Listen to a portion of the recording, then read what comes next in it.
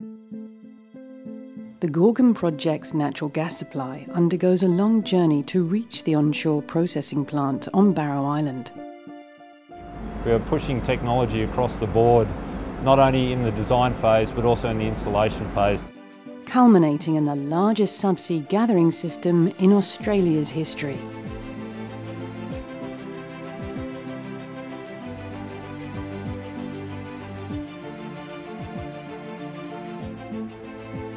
The vast Gorgon and Jansz Io gas fields provide the source gas behind Australia's largest single resource project. There's 18 wells in total, so the drilling groups were out there drilling the wells that go down into the reservoir, and actually it let us recover the gas from the fields. Completing each well involves installing the wellhead and connecting a Christmas tree. It's a very special piece of equipment.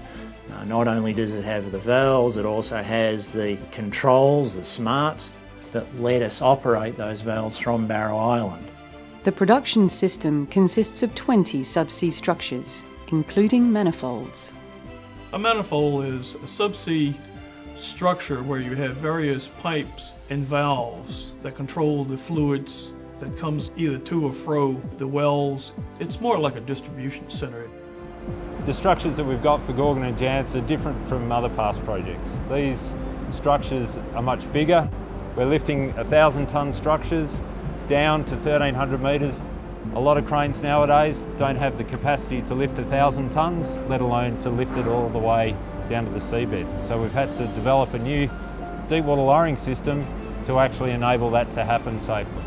We factor safety into everything because everything out here is big, it's unforgiving, and there's always risks with everything that we do. All the equipment that we handle is big and it's heavy, so we have to be careful.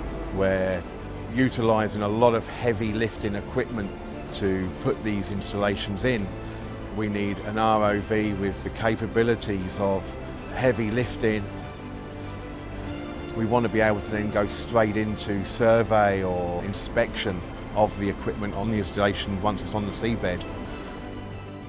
Gas gathered at the subsea structures is transported along pipelines. During that fabrication process, we have to have very strict tolerances on how big and how the wall thickness needs to match each and every other joint. That pipe is then cut up into 12-metre sections and then transported down to the pipe lay vessel. These vessels are the largest in the world and deploying some of the largest pipelines in the deepest oceans in the world. You join a pipe 12, 13 metres long. They weigh upwards of 10 tons. Handling each piece of pipe offshore of this size, this weight, is a very delicate operation. Those joints get put into the firing line. So in that firing line, we line up the joints of pipe, we weld them together, we inspect them, and then gradually lower them off the back of the vessel. Normally on a good day on a pipeline spread, we would like to get 100, 125 joints a day of this size pipe. When we were welding the scarp wells, we were happy to get 4 to 6. This is how complicated, how exact that these wells had to be. Crossing the scarp presented the team with one of its greatest challenges. The escarpment, it's very simply, it's like an underwater cliff. We actually went into a very extensive program of seabed investigations that ended up going on for several years, looking for the different ways we could route the pipelines to get them back to Barrow Island. During a normal pipeline construction activity, we were comfortable with a 20, 30 metre free span. This free span is somewhere in the neighbourhood of 250, 300 metres. The pipeline system is complete with the installation of tie-in spools. A spool is basically an interconnecting piece of pipe between the wellhead and the manifolds.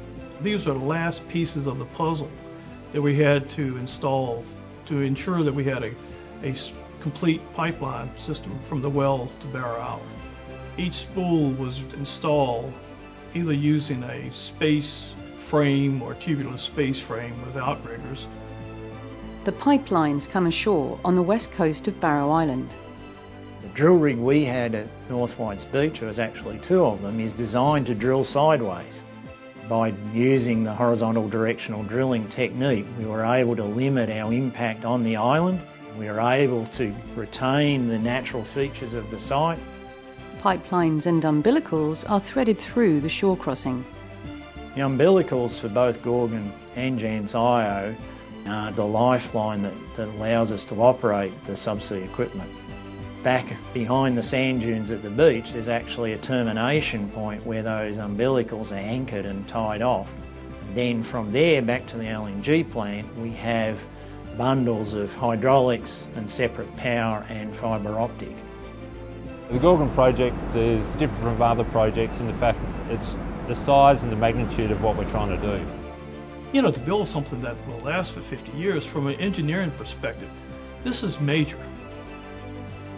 What we're doing today will benefit people who are not born yet.